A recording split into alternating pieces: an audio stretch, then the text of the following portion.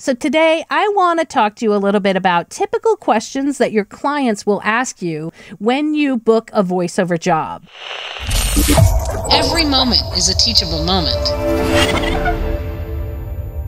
To be prepared as a new voiceover talent, these are the questions that you can expect to be asked. Question number 1 is going to be, how much will it cost me for you to record this? And that is always the question that you want to take the most time and consideration on. You're going to need to know how long the piece is, what type of piece it is, or what type of copy it is. Is it commercial? Is it e-learning? Is it medical narration? Is it corporate narration? Whatever that is, you're going to need to get an idea of the length of that, and then how long it's going to take you and what your typical standard rates are going to be. They're going to want to know also how long it's going to take you.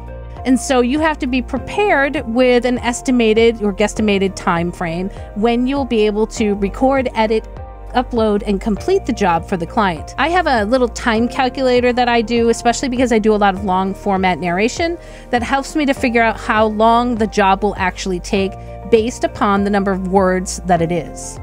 And that helps me to give a guesstimate as to when I'm going to be able to get it back to the client. Now, if you're just going to do like a 30 or 60 second commercial, then I think pretty much everyone has a decent estimation of time of how long that will take in the booth, especially if you've been doing auditioning for, short jobs so far. It's pretty easy to gauge that. So all you have to do is figure out where you can fit that in. If you can get that in within 24 hours or 48 hours, that's typically what clients like to hear, within a 24-hour time frame, sometimes sooner than that.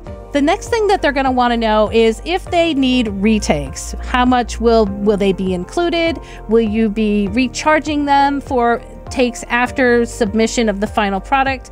I usually, in my first quote to the client, will tell them that up to 10% of the final word count is included for retakes in the price. The cool thing about that is that it gives those clients a little bit of a bonus, kind of a value add to the job, that I'm willing to put 10% of the final word count into retakes that are already included in that price. Now, once the final audio is delivered, they can come back with that revision up to 10%. After 10%, then I charge them on a separate rate guide.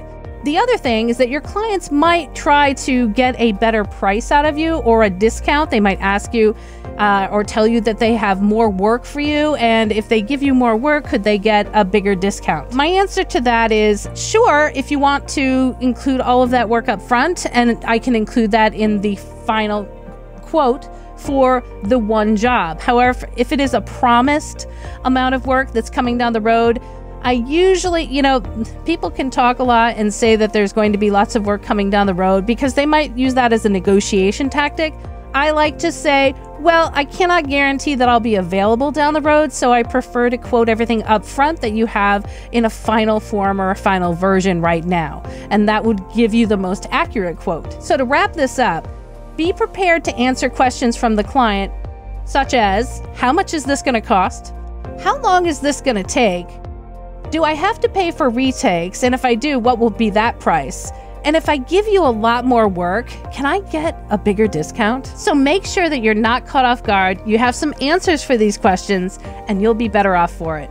If you'd like to learn more about the business side of VO, make sure to check out these videos here.